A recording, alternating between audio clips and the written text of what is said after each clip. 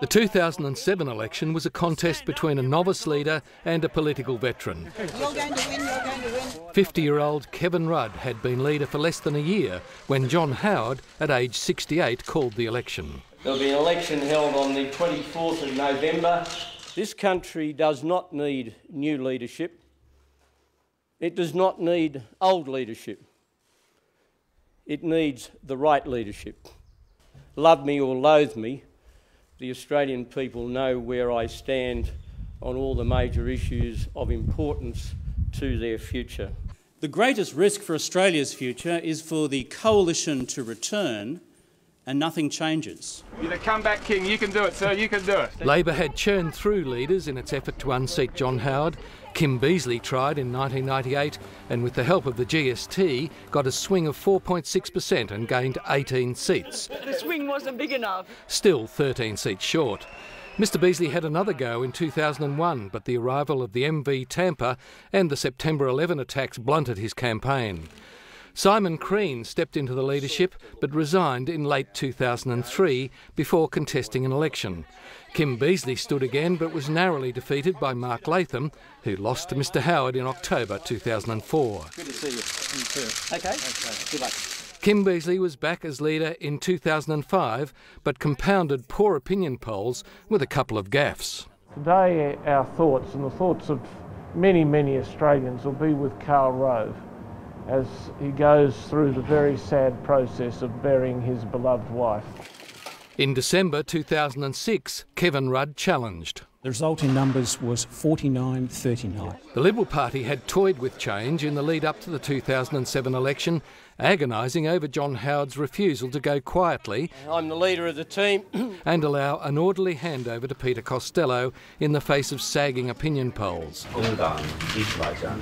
With Labor enjoying a 10-point lead in the polls, the manoeuvring reached a crescendo during the APEC meeting in September.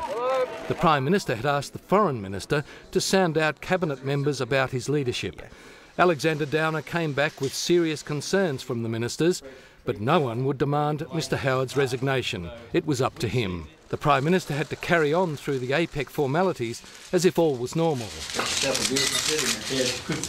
After 8 days of toing and froing, buoyed by family support, Mr Howard decided to fight on for his 5th term. Are you glad this is all over, Prime Minister? And so to the campaign. Still trailing in the polls, Health Minister Tony Abbott wasn't helping. That's bullshit. Having turned up half an hour late to a debate with Labor's Nicola Roxon. And there was nothing helpful about the Reserve Bank's intervention, another interest rate rise. I'm sorry about that, and I regret the additional burden. Mr Howard can no longer be trusted on interest rates. Mr Howard maintained a brave face right up to polling day.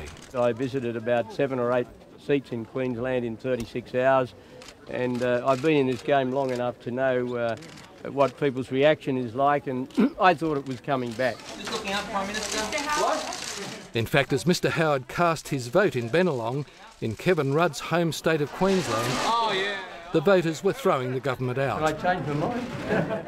10 seats moving to Labor, almost half the party's national gain, which included the Prime Minister's own seat. Bennelong will never, ever be taken for granted again. I do want to thank the people of Bennelong who've done me the honour of electing me to represent them in the National Parliament for some 33 years.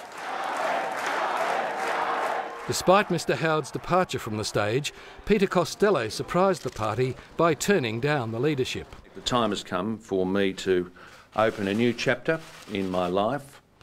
I will be looking to build a career post-politics. While Kevin Rudd was crowning his political career. To unite and write a new page in our nation's history. Closing the page on almost 12 years of Howard rule. Bye-bye.